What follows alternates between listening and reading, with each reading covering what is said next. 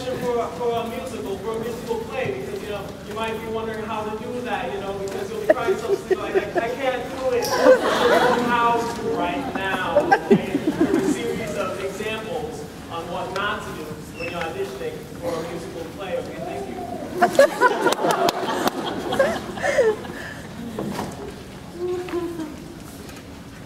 Hi, I'm here to audition for your stupid play. I brought my own music and... Okay, freeze! What was that? Okay, that was quite rude to be Franklin Roosevelt with you. Okay, rule number one, alright? People, never be a rude Rudy, okay? You always have to be a nice person when you're auditioning for a musical play. I mean, what are the judges supposed to think? I mean, the judges are probably like, wow, what a rude Rudy. I don't like rude Rudy. I am the judge.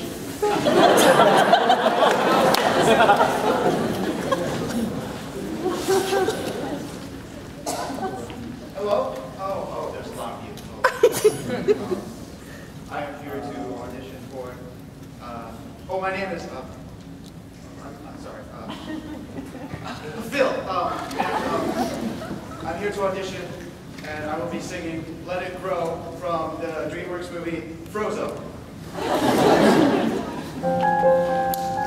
Snow over here, snow everywhere. Why is there snow? I mean, where's my super suit, please? Okay, what was that? He didn't even know the words to the Frozen song. Everybody knows them. They're like, let it. Everybody knows the words. I mean, it's crazy. What are the judges going to think? They're probably like, oh my God, what a burger sandwich. You know the words to the song? That's insane. Okay, 1, 2. Always know the words to the song. It's important. Thank you. Okay, settle down, okay? It's time for example 3.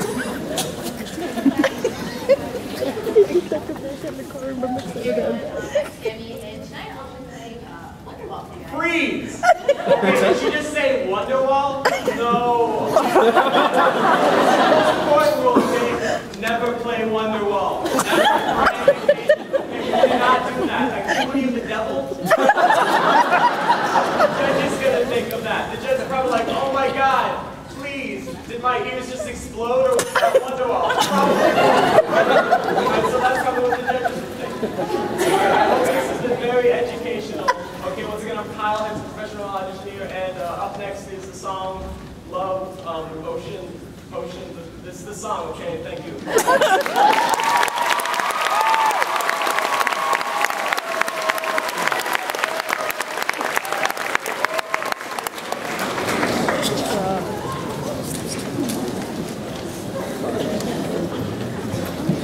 So he's done it before?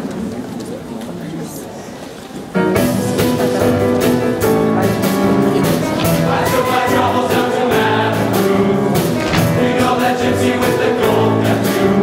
She's got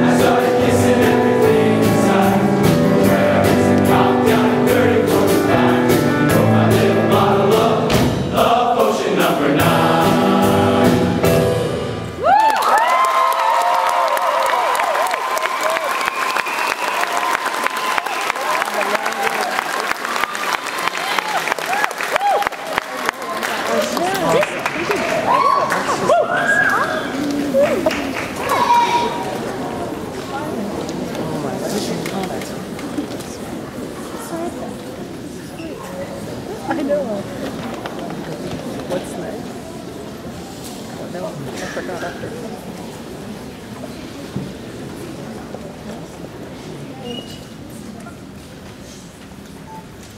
I have a poem here by the author Silly Grapes. It's entitled, Parents Are the Hardest People to Please. You act as though you were never like me before. Like you were never young and foolish and far from a model student. Did you forget that once you once walked in my shoes, when you would fall into your stupidity, toes and feet first, played with life, although many times you were told to rehearse, jumped into relationships and chose the research. Like you ain't been there, done that, and bought the t-shirt. Like you never had a dream that you would strive for, one that you were willing to dedicate life for.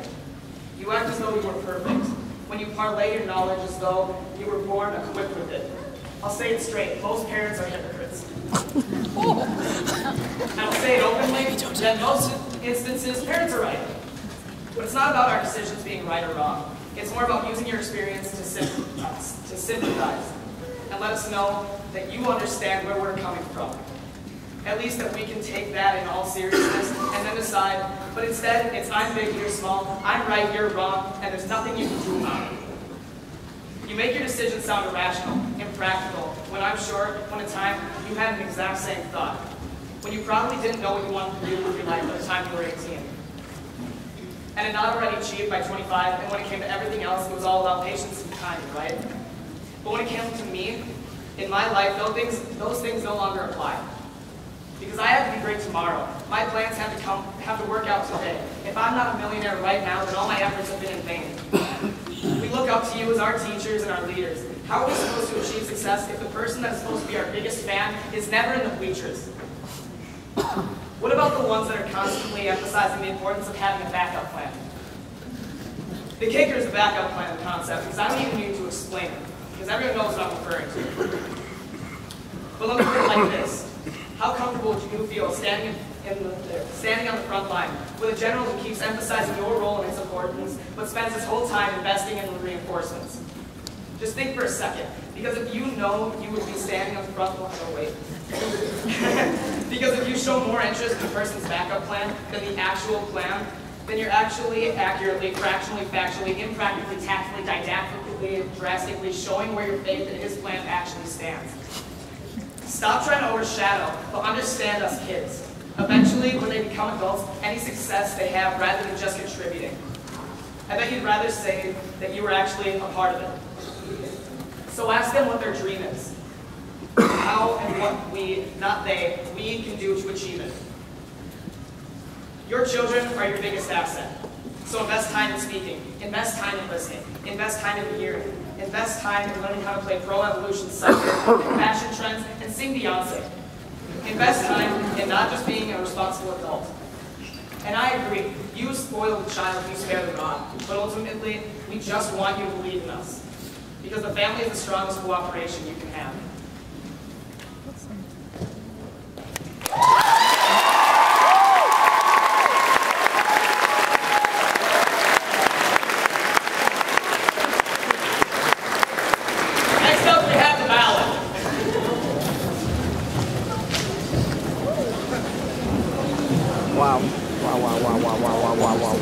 That's big. It says that it's all I know. It's all